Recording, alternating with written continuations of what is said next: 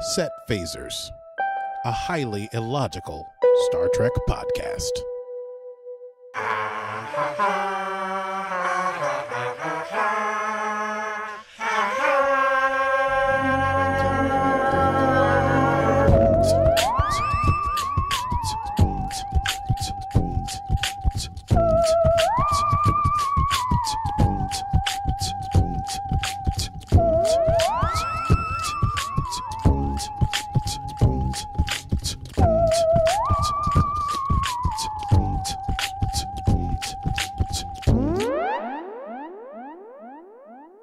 And hello there, Aki.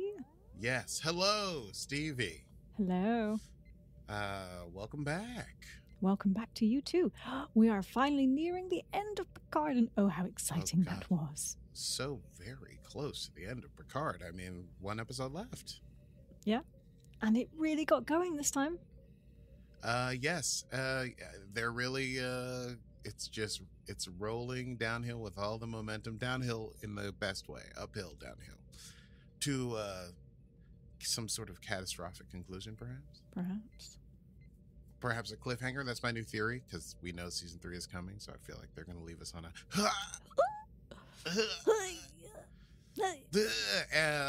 for those of you who are wondering why we're making those noises, welcome to Set Phasers, a highly illogical Star Trek podcast.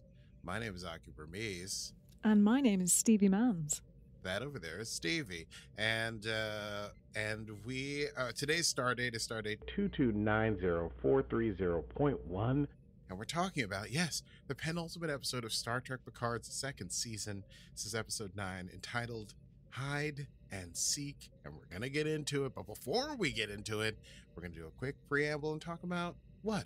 Patreon? Yes. What else? We have a Patreon, and we would love it if you would join us on our continuing mission to talk about Trek and do all sorts of fun things with you. Patreon.com/setphasers. You can get early access to the audio episodes, the video episodes, which are exclusive until the season has finitoed. That's not a finitoed. Finished. Well, let's just go with that. Finitoed. We do some watch parties. We do some Zoom hangs. It's all round a good time. So if you want to join us, patreon.com/setphasers. And get ready to chat. I don't know. I was hoping I'd come up with something cool at the end of that. Chat is cool. I like chatting. We're going to chat. You know, in fact, why don't we run this bad boy down? Let's do it. It's time to run it down.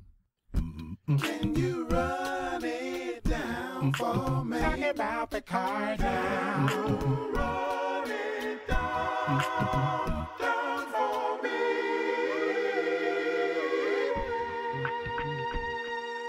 Star Trek Picard. Sorry, it's so triumphal, that little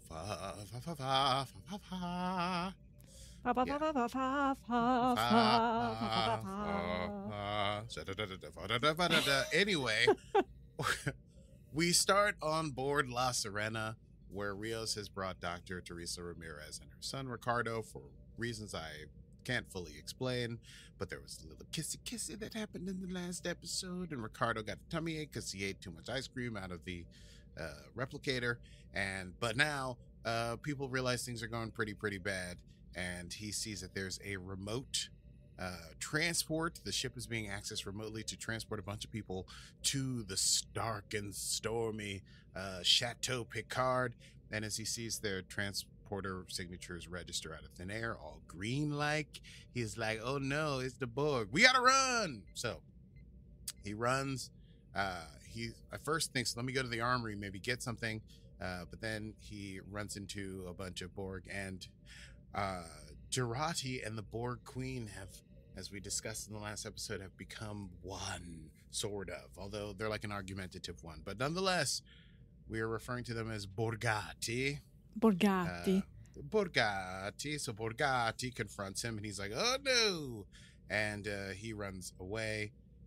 Picard et al., who also were realizing what was going on just at the last moment, they beam into Chateau Picard, And Rios is running with Dr. Teresa and Ricardo, and he tells them to go hide, but they're being hunted by these Borg warriors, these ad hoc Borg warriors that Borgati made in the last episode using the super soldiers that Adam Soong had created for, I forgot the name, to write down the name of the stupid thing. It's like Sky Tel. Nope, those were pagers in the 90s. It's Gangeldorf, Missile Masterpiece, Torpedo, Dancing, Lightning Bear. I don't know. Anyway, I don't recall, but it was fun to watch you do that. Well, you know, when I can't remember a name, I all the way can't remember it. So anyway, you've got this team up, Jurati and Dr. Soong, and they're going after Picard because Borgati wants that ship. And so the Borg Queen, Borgati, tries to take over the ship and just get out of there. But then she is stopped, unable to control her own hand.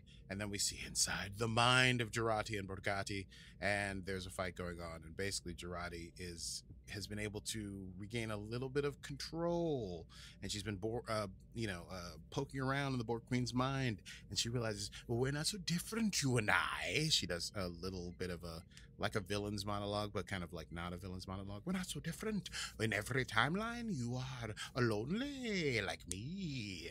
Also, the Queen's like, well, I don't care, and like powers through, and then was able to hit the like keypad, but then finds out that she's locked out of the systems. Why? Because Jurati put in a subroutine while the Queen was accessing the ship to do a, quote, fractal lock on the ship's controls.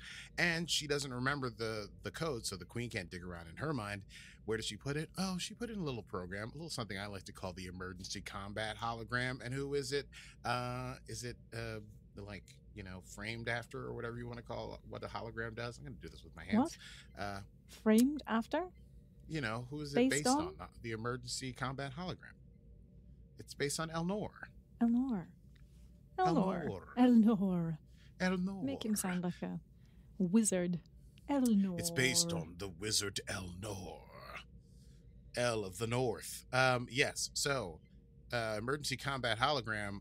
That's going to cause a problem for these Borg, I think. And also, it is the key to controlling the ship. And Elnor takes off. The Picard, Talon, Raffi, Seven, Rios, Teresa, and Ricardo are taking cover behind some barrels or something, and they're fighting. You got all the green lasers of the Borg, kind of the viewfinder things, very Borg-esque, and they're being pinned down by fire. And then a grenade is thrown, and it goes off, and it causes Picard to have this flashback where it's him and his mom and his father, and it's like a sunny afternoon, and he's like, Mother, should we play a game? And she goes, oh, you want to play a game? I don't know. And there's a whole thing, remember, we know about his mother Yvette and how she had very dark moods, and perhaps was prone to I don't know what even to describe it, because we don't really know if she's having hallucinations or if it's just truly like pure despairing of the soul. In any case, his mother's like, yeah, we can play a game. Why don't we play hide and seek? Back to the present. Rios is trying to get the doc and the kid inside. He gets shot in the arm as that happens. Picard orders Talon to get Rios and the kids to safety, beam them back to the apartment, which Talon does. And then he's like, lock them out because he's injured. So Rios is trying to get back, but he's been shut down, and he's upset about it. And Teresa's upset that he's trying to go back. And the rest of them decide, we got to split up. Seven and Raffi, Picard and Talon, maybe we can divide and conquer. We got to get back to the ship and take it over. As Seven and Raffi take off, Adam Soong makes his presence known. Yes, he shows up and he does a full villain's monologue. The first of many, I think, we're going to get from Adam Soong. But basically, he's like, hey, Picard, listen, baby. I'm not here to try to kill you, man. I know that I have a great future, but you are, you're like an unknown. What I want you to do is just listen, surrender, and listen. I get to live my great future life as being Adam Soong, father of all great things, and that's what I expect. And I'll let you guys live, I guess, or whatever. And Picard's like, what if we refuse? And then Soong is like, it'll be a much dirtier process if you refuse me. But then Picard remembers playing hide and seek, and he tells Talon, we got to go hide. Meanwhile, Raffi and Seven wandering through the estate, narrowly miss a soldier, narrowly miss another soldier, but then, boom! They wind up having to fight one of these Borg soldiers hand to hand. Seven loses the phaser that she has. They fight, punch, kick, pow, pew, pew, pew, a little bit. But then in the end, it's Raffi gets the soldier in some kind of super complicated leg arm lock thing, and then they have a knife and throws it, and then Raffi tries to stab the guy, but then he's got the super strong power and says, Seven, help me! And Seven comes over, and then together, 4 arms against 2, and they kill this one Borg guy. And they're like, okay, we gotta go. Okay, Picard and Talon head down into the catacombs, but Picard has to remember how to get into the catacombs, so he's got to remember that fateful day with his mother. And he remembers his mother showing him the way. That speech from the first episode, you're always my light. It's we'll play a game. Don't you want to be with me, etc., etc. In a new context, he's remembering it perhaps as it truly was, not as he sought to remember it. So much remembrance. Someone get me Marcel Proust on the phone. You know what I'm talking about? Okay, so there's a bookcase that you turn a thing and it slides, and then you can go down into the catacombs. So they go down there.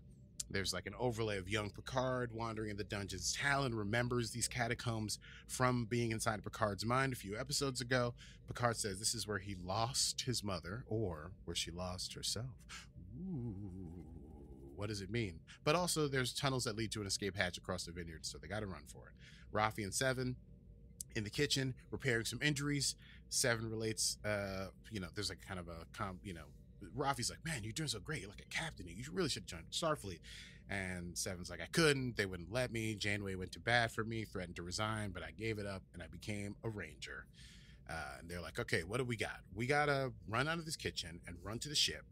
It's a long way, and all we have is a knife and things we found in the kitchen. And they're like, you know what? We may not make it, but we're still going to run for it. And then they just run out into the vineyards. And there's a pretty cool moment that I liked where Seven just slit some Borg's throat without breaking stride. It's pretty sweet. The Elnor hologram is on the ship. It finds the armory. It's like guns. Ooh, sweet. Big gun? I don't know. My sword. And then it's like, sweet. Meanwhile, Rios is trying to hack his way back into being able to transport into Picard's estate. Teresa tells him that she doesn't want him to go, that maybe he belonged here, maybe even though he's been in the future, this is where he should be. But he's like, that may not be the right case. In any case, he's too injured to go back. He'd be a fool to do it because he's still got a bullet in his arm. He'd be too weak to help. So she uses the tricorder that's there to heal, repair, dress his wounds. Soong is still looking through the house. He's got his own little private honor guard of super soldier Borgs. He sees the scraping from the moved shelf and realizes that they've gone down. Let's see. He tells the Borg search for other entrances because he knows that they might be trying to sneak their way out. Picard, still haunted by the memory of his mother. She's asking, there's a whole conversation they have down in the catacombs that now he remembers as an adult, that the last time he saw it, he was a child, so he hasn't been down there since this fateful day. And it's his mother in her torture state, and she's asking him to remember her as the light that she was, the love that she had for him, and not what she calls a faded star whose light you see only too late as it travels across the galaxy. And then young JL remembers that that was the whole thing. They ran across the thing. His foot got stuck. His father finds him, finds Yvette. They lock her in a room, and she was begging for Jean-Luc to let her out, and he did open the door. But what happened? Well, he was about to say, but then the Borg find Picard and Talon, interrupting the story, and they have to run. Elnor, meanwhile, is fighting the Borg back on La Sirena. He is beating the living crap out of them. Raffi and Seven rush aboard, having made their desperate run across the vineyard. Raffi is like, what? Elnor, are you alive? And then she's like, oh, no, okay, you're a hologram. Elnor explains that he's the key. Seven asks for access. Raffi's a little concerned, but Seven's like, I've got a plan. Don't you worry about it. Raffi has a moment where she's at least able to talk to this hologram of Elnor and say, listen, the reason I kept you with me was not because I was worried about you being able to handle yourself. It's because I was afraid of being alone. And the emergency combat hologram says, I have the memory of Elnor's last moments on the table, and I tell you, he did not feel fear, but love. So much love in this episode. Seven is trying to access the systems. She's able to do it. She transports all the Borg away and into the walls of the grounds of the estate. Ooh, grisly way to die. But you got to pick one. There's only one Borg still aboard. And who is that? Just Borgatti. So, Borgatti and Elnor combat hologram fight. It's pretty intense. They're fighting back and forth. They're both in their black. Oh, yeah, by the way, I forgot to mention that Jurati, when she comes on board, gets rid of the red dress, and she goes to the Queen's corpse and gets her, black, cyberpunky, electro thingy suit. And so she's wearing that this whole episode, so this whole fight is very, very classic ninja movie kind of thing. But anyway, Elnor is able to somehow get the upper hand and get the Queen down.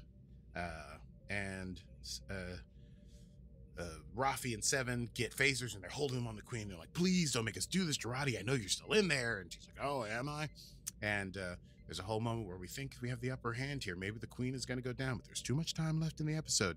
And so Borgatti uses the tentacles to disarm Raffi and to critically, mortally wound Seven with a gut shot, and takes over control of the ship and tells to set course for the Delta Quadrant because they need to build in order to come back and destroy the Confederation. Raffi tries to reason with Borgatti to save Seven. As she's doing that, she goes for the gun, and Borgatti knocks her back again, so she's down and out. Beautiful speech here by Borgatti. Mwah, it's in my quotable moments. Soong corners Picard and Talon in the solarium when they think they've gotten out. And meanwhile, Borgatti's got a knife out, and she's about to stab Seven. This is all happening at the same time. What's the word? Concomitantly? What? I'm not sure if they're happening simultaneously. That's a cool word for it, but I can't remember. Not congruently, it's like at the same time. Concomitantly. Concomitantly? Comatatant? And it's not simultaneously. Do you want to Google what that word might be? I mean, yeah, sure, let's Google it. If you want to know, you can Google that. It's not concurrently, is it? It's not concurrently. I'm just trying to do something fancy, and I couldn't figure. Oh, it's not even right, you dummy Burmese. It's concomitant. Oh, concomitant. Never heard of Concomitant. Concomitant. This isn't just a Star Trek show, folks. This is a grammar lesson. Get your lesson, ladies and gentlemen. Naturally accompanying or associated. Or with, a dictionary lesson. For example, she loved travel with all its concomitant worries. So these are not happening concomitantly, but they are concomitant in that we are worried about both at the same time. The point is, Borgatti that leads. Yes. Can I just can I quote the Borg Queen before Please. my quotable moments? Finally, some semblance of a point. Oh, beautiful. Yes, I'm doing my best, Borgatti. Borgatti tries to stab Seven. The hand stalls. She sees tears on her hand. She's like, why am I crying? Those are Jurati's tears. So now we go back into the mind of the Borg Queen and Jurati are sharing. She says the dopamine and adrenaline that allowed the Queen to take control of Jurati have allowed Jurati to take some semblance of control back, feeling that sadness and loss and despair. And Jurati again is trying to convince the Queen, listen, you always lose, you build and you build and you build and you conquer and conquer and conquer, but you never succeed. And part of that drive is because you know that you will lose, because across infinite timelines that you can sense, you know that you always are defeated and you lose your big collective family or whatever. And Jurati suggests that maybe if the Borg could ask to bring people in the collective, they could do better.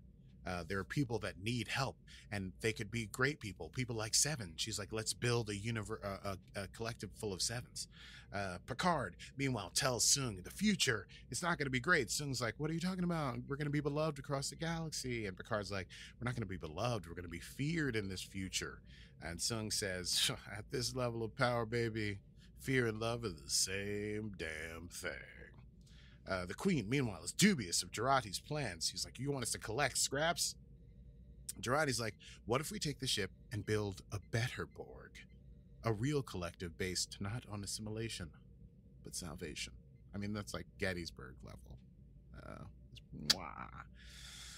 The Queen says that is absurd. That's when she says, finally getting to some semblance of a point, but not unintriguing. And Jurati says the connection, if they were to do that, the connections of the collective could grow and deepen and be stronger and be the best Borg that the Borg could be. This is when she says, let's build a universe of sevens, and let's start with this one, pointing at Seven, who's bleeding out from the gut shot on the ground there. Meanwhile, Soong is like, yeah, well, since you're not going to help, shame, really, he says.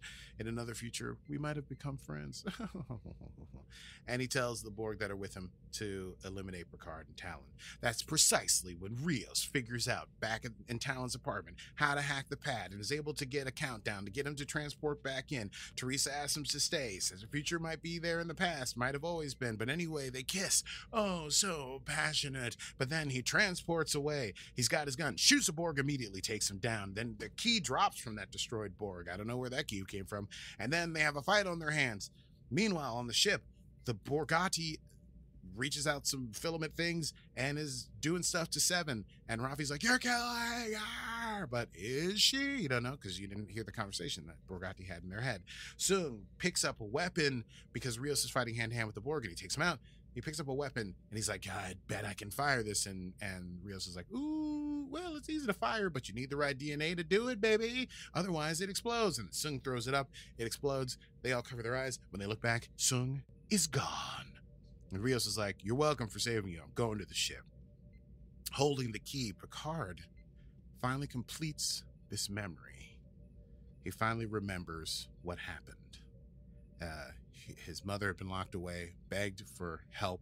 He had found the key, unlocked the door, gone to lie down with her, fallen asleep. She woke up, tiptoed across to the solarium, closed the door, and committed suicide, basically. And then he found her as a child. He must have been 8, 9, 10, something like that.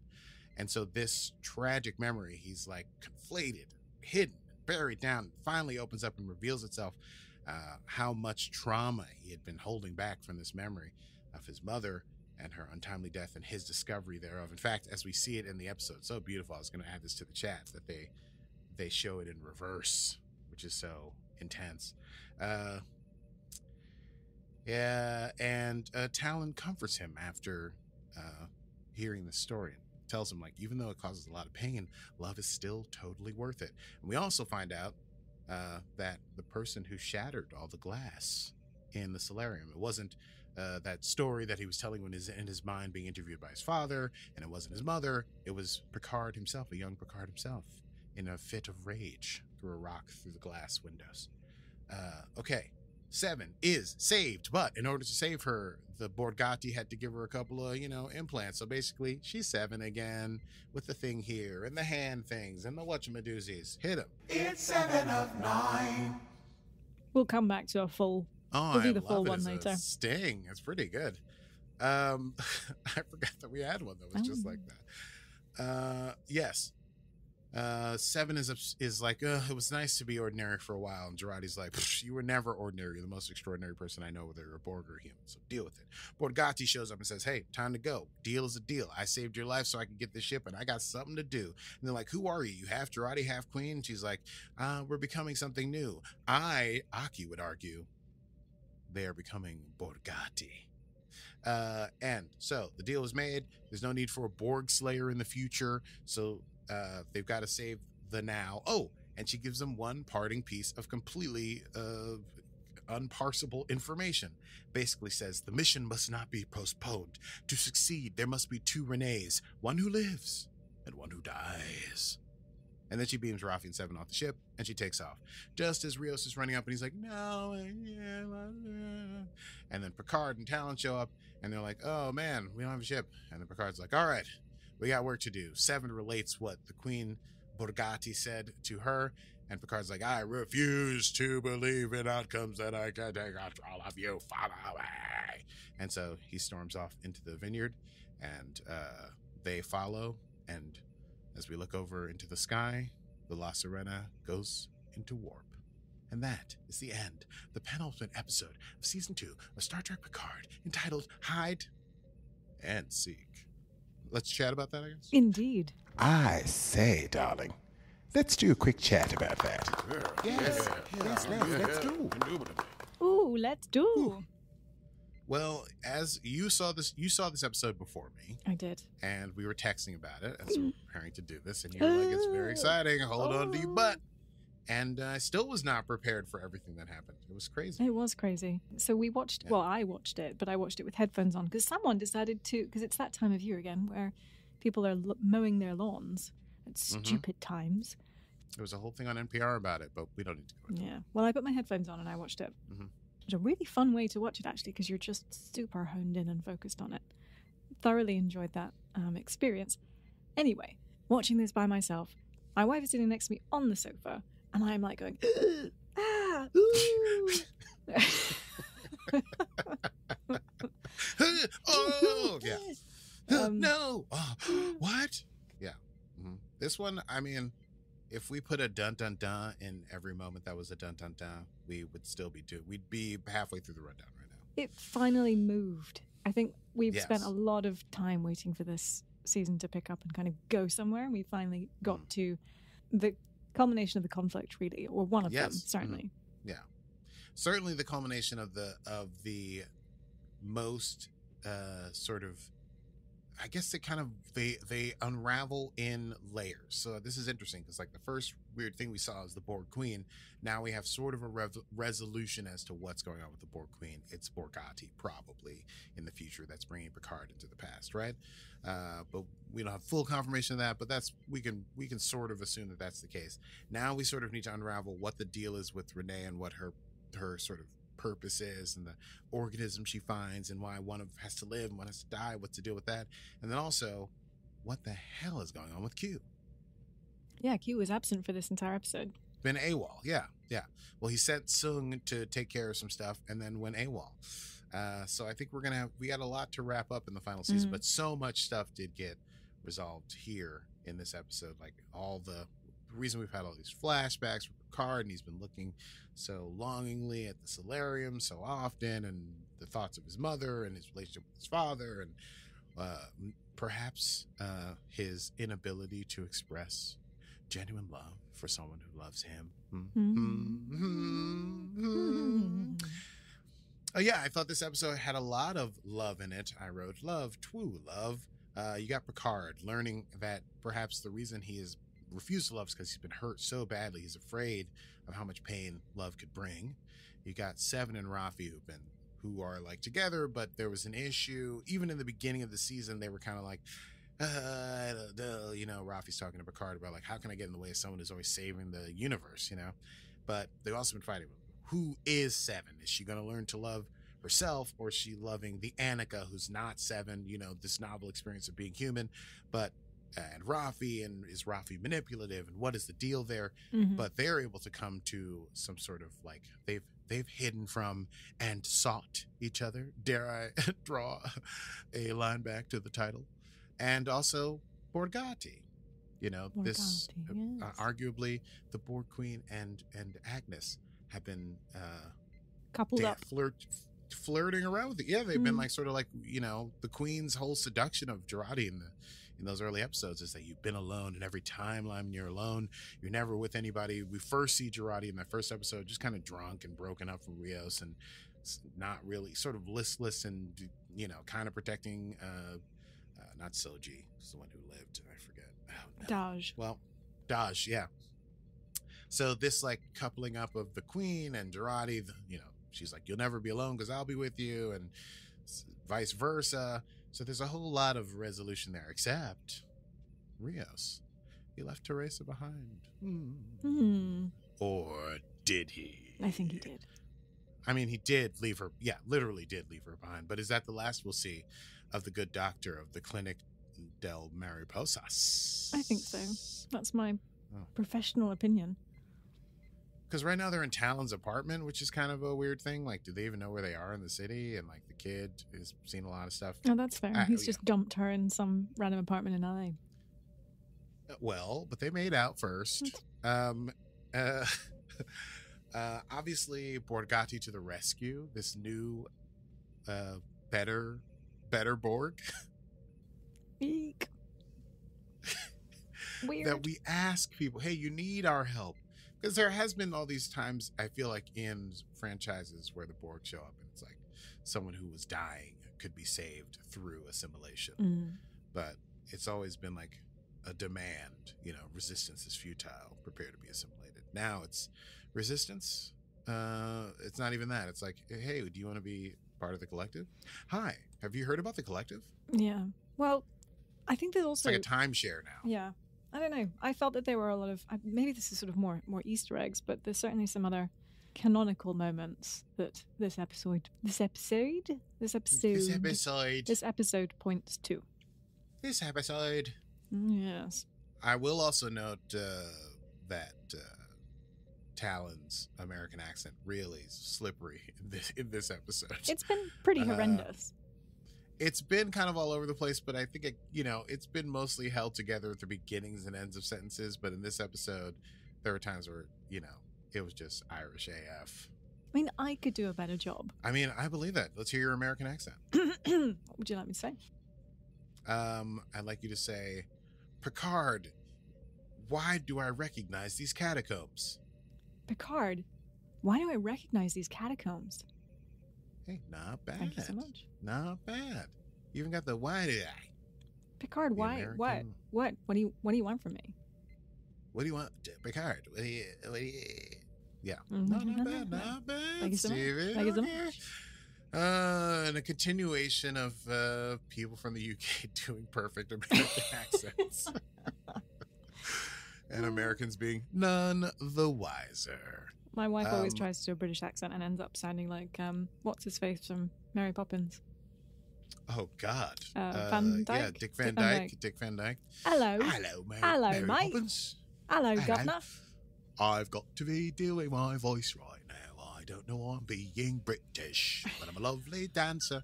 Okay, so should we go to Easter egg time? Do you have Easter eggs? Well, I have a couple, yes. Ladies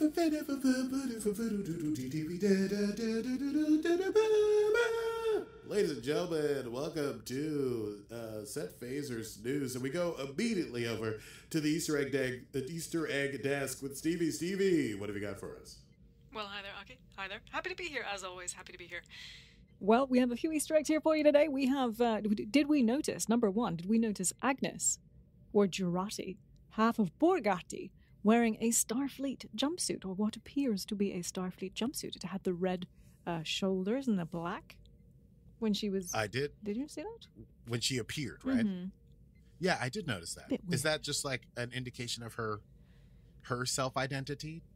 I would think so, yes, how she sees herself. So she hasn't been dressed as herself in forever. No. The red dress was total Borg Queen move. Right. It was quite an interesting thing. Like, and it seemed to be DS9 in origin in terms of the uniform itself. It did. Anyway, next Easter egg we had was Elnor's mobile emitter. Voyager's EMH throwback to an episode when they were, in fact, ironically, back in time in LA in an episode called Future's End. And then I think there was some chat online about future and then past, and like the mobile emitter being in the 24th century and then the 20th. Whatever. I'm not too bothered about that. And then this is some deep cuts for some serious nerds. The NX-01 Enterprise refit is now officially canon. So this cut is so deep, it creates new canon out of previously unused concept art. So when young Picard is sitting at a table and his father Maurice, James Callis, is talking about him, briefly on the table we see a model of a retro starship. Yes. This model is of an unused, never before seen on-screen refit of the 22nd century NX-01 Enterprise from the prequel series, which you are a big fan. Enterprise. That's right. So this, I got faith. in 2010, designer Doug Drexler revealed this concept art for proposed upgrade of the NX-01, which could have existed in a hypothetical 5th season of Enterprise. And this would have given the ship a secondary hull and generally made it look a lot more like the original series version of the Enterprise. Fun fact. It was all in the works, baby. So it was a sneak little peek of that. Like, so small, in fact, you blink and you missed it. Finally, Janeway almost resigned over Seven. So this now becomes part of canon. So for the first time, we finally have an answer as to why 7 of 9 didn't join Starfleet after Voyager returned from the Delta Quadrant. She says, I tried after Voyager, 7 tells Raffi, but she reveals that Starfleet wouldn't let her because of her Borgness, and said, Janeway went to bat for me, threatened to resign, but I gave up and went full Ranger. Now this strongly suggests that this all happened around 2378, right after Voyager returned to the Alpha Quadrant in Endgame, meaning that shortly before the events of Nemesis in 2379, this is where it gets nerdy, Admiral Janeway was fighting with Starfleet. So then suggesting that the Janeway of the Prodigy era, about 4 years after that, might still be pissed at Starfleet for not letting 7 join up. So that might end up playing into Prodigy. Yeah, it could. Who knows? I haven't watched Prodigy. Is it taking place in our quadrant or in a different quadrant? Oh, I haven't watched it either. Well, I'll be on tour soon, and I'll be watching children's cartoons. I've done it before, and I will do it again. All right. Well, thank you very much, Stevie. Anything else to report? No, that's everything from the on-set scene of the what? That's everything from Star Trek Picard on scene. Here we are. Now it's back to you in the studio. Thank you very much. You got even more American on the word studio. Studio. Like hyper American. I sound like Kermit. Studio. Hello, back to the studio. You got a bit, a little bit Kermit. Muppety. Hi, Kermit. Back to the studio. Shall we go back to the studio? All right. Well, that was great. Thank you very much, Fozzie. Okay.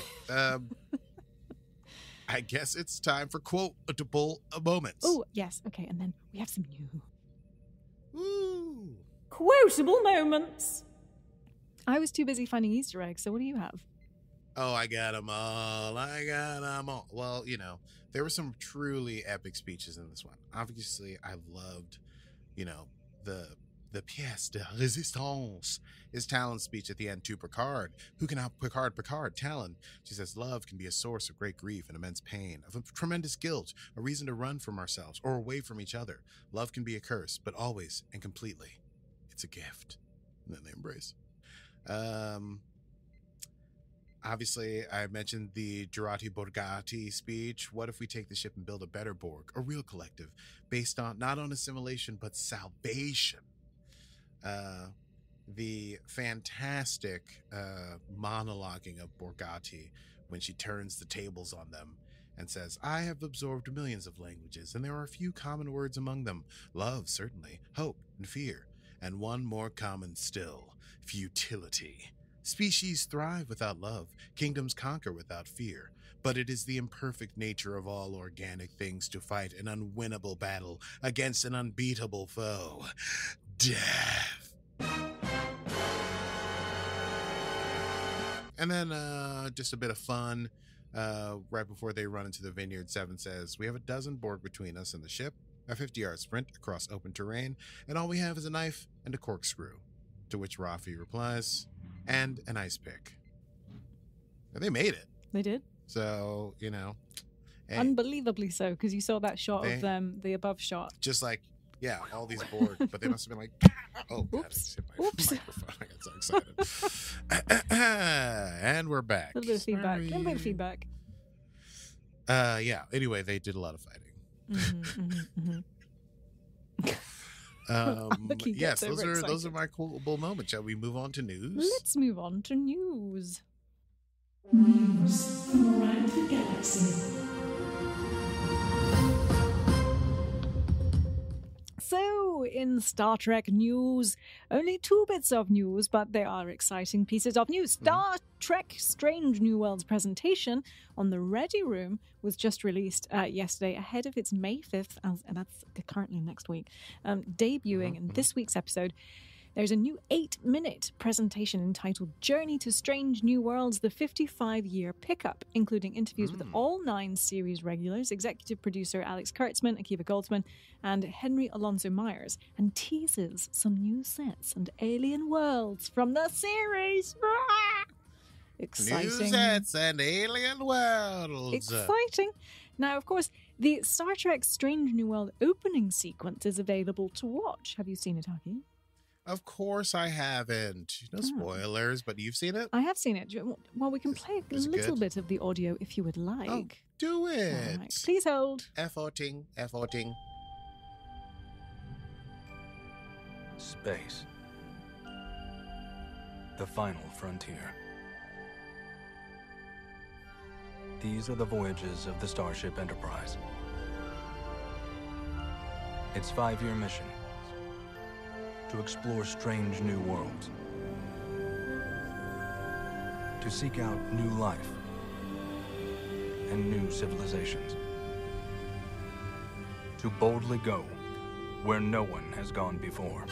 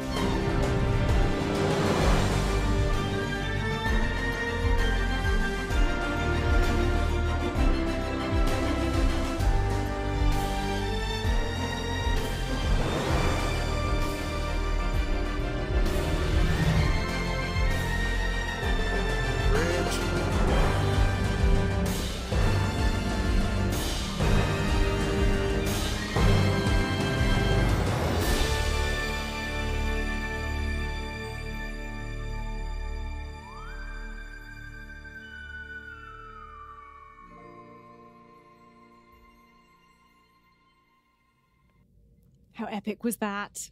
Truly epic. I see they went for the. I'm not mad about it. Yep. Pretty fun, huh? Not It was long. bad That was a whole 2 footage. minutes. We listened to the whole We thing, did. and if you're not on our Patreon, you missed all the dancing. But 2 solid minutes of dancing. Oh just yeah, that's worth it. That's worth $3 a month, $5 a month. Mhm. Just saying. Top dollar. Anyway, Wow, that's crazy. yeah. Oh, hang on, we're still in news. I know. Yeah. And that's all from the news.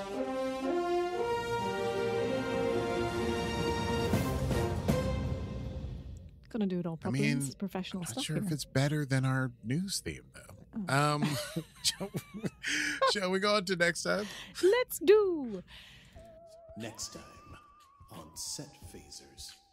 Oh, next time on Set Phases, we'll be discussing the season finale of Season 2 of Star Trek Picard. I looked it up earlier today. Still no word on what the title might be. Yeah. Do I have the title? Did you find it? I looked it Let up me check. like around 11 and I didn't see it. Trek core. I check my Star. I take my Star Trek news very seriously. Yes, of course. Picard. They mentioned who wrote it and maybe who directed it. Oh, no. Farewell, they I believe mentioned it's who called. directed it. Farewell. Oh, is it called I Farewell? believe so. Farewell. So next week we'll be discussing episode 10, the season finale of Star Trek Picard, entitled Farewell or Farewell, my friends. Also, we'll definitely be watching the season/series premiere of Star Trek Strange New Worlds, but I don't know when we're going to start covering that. But we'll see what we can do, I guess. We might record twice next week. Who knows? We're not entirely sure how we're going to do that. We could- Okay, well, thank you for joining us. If you enjoyed the program, you can go back and catch and find old episodes of our podcast where we cover every single thing that's been coming out. So all the Discovery, season 1 of Picard. Now we're almost finished with season 2 of Picard. Oh, Lower Decks. We got it all, baby. And if you're up to date, then just catch our new episodes when they drop wherever you get podcasts from. We come out every Monday. Rate us, subscribe to us. Ooh, leave a review. I don't know how you do that, but if you want to, we'll read them. Do it. You can also check out our website. We don't plug this enough, but it actually is really cool. Set Phasers, is it? Setphaserspodcast.com, I believe it is. You I could, think in so. fact, if you wanted to, leave us a voice note. That's quite fun. I know, crazy stuff. But yes, please do that. And don't forget, you can join our Patreon for, watching us dance and do silly things. And of course, Zoom hanging with us if you join us at the commander level. Set Phasers. Commander. It's patreon.com/set phasers. You can, of course, also find that link from our website, setphaserspodcast.com. Basically, just Set Phasers Podcast in Google. You'll find us. Yes. Super easy. Steady on, Commander. If you want to support us in our continuing mission... Oh, wait, we already discussed that. We did, sorry. Well, do find us on Facebook and Instagram, the social media. We are Set Phasers Podcast, as just recently mentioned. There you can have conversations with us in the slow time that is social media. And meme game strong, that's Stevie. You do a rather good accent of some sort of British army captain. I should know. Yes, I lived with one of them. Oh, did you? I did. Well, fair enough. Yes. He still calls me, and I can't say his name, but if his name was Gordon Bennett, for instance, then he calls me up. He said, "Hello, it's Gordon Bennett here," and I'm like, "I know. I have lived with you since I was 10 years old." But yes, there we go. Good night, darling. Good night. I just am impersonating that third series of Blackadder, basically. Oh, I love that. Yeah. Oh, yes, Captain Major. Captain Darling. Captain Darling and Major. Shit, what is Stephen Fry? Who does Stephen Fry play? Oh, Mannering? no. Wait. Isn't he? Wait, no, he's the one who says darling. He says darling. Good night, darling. Major. Hang on. Major. Jeez. Oh, damn it. Blackadder. We need to start our Blackadder podcast, obviously. Season. Oh, could we do that? Oh, yeah. I mean, yeah, we could. I don't know what we would do, but I would enjoy the hell out of it. Me too. Blackadder. Blackadder. Melchett. Melchett. So long. General Melchett. Is it General Melchick, Melchett? yes. Yeah, it's General Melchett. Melnick? Melchett? Melchett. Yeah. Melchett. Melchett. What did they? Oh, there are so many great quotes from Blackadder, and he says, "Well, just incredible stuff. I'll take her to heaven and back. Get in flight bit and take her to heaven and back. Boff. Anyway, that's all from us here at Set Phasers. This is a rather long outro. We're going to get rid of it now. But thank you so much for listening. I am Stevie Mans. Until next time.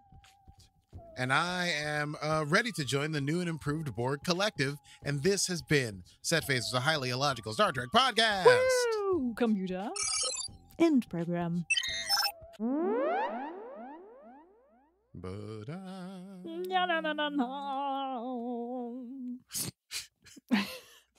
And this is why. And this is why I don't join you for musical sets. No, it worked out great. It was like you just made it very operatic. La, la, la, la, la.